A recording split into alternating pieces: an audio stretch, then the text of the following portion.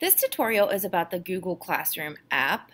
All students and staff in WCPS have the Google Classroom app available to you in self-service if it's not already on your iPad.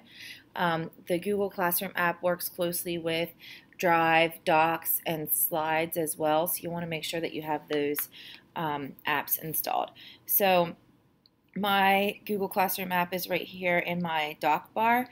So whenever I pull it up, it looks very much like um, the website version from your MacBook. Essentially, as soon as it loads, it's going to show you your entire list of classes, those that you are the teacher of, and also those that you belong to as a student. Just like you do in the website, you can choose the classroom that you want to go into. I'm going to choose 4th grade ELA for this. So it comes up with your stream where your announcements are. It shows you all the people who are in the classroom. And then for the newer ones, the newer classes, it's going to show you your classwork area as well. Just like with the website, you click on the assignments, you'll be able to see all the student work, you can insert the grades. One thing to note is when you click on a document, it does open it in Google Docs. Opens it like this, and then from here, this is where you can click the pencil and manipulate it kind of like you would the markup feature in your photos, or you can click the little box in the top right corner with the arrow, and that will open it in Google Docs for editing.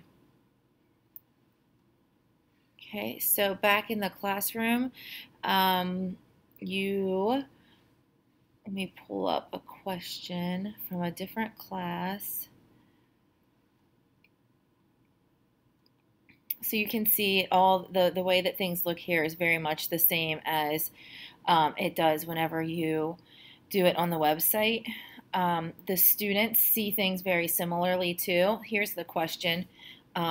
So you can see each of the student answers, the question, the student work, all listed here for you, and you can also insert the grades.